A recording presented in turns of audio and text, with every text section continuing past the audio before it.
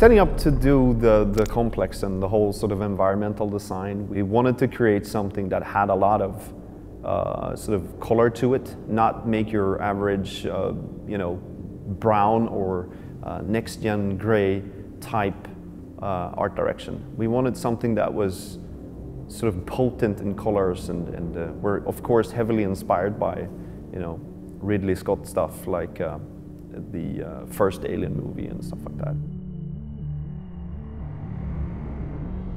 The quality we've managed to get to, we're really happy with, and I think people will sort of appreciate all the work we put down on it in the end, I hope. The sort of style of the environments are purposely picked to sort of start off in something that registers as something natural, normal, something you can understand, something you understand when you look at it, you understand what it is. It's not necessarily too sci-fi or too weird or too...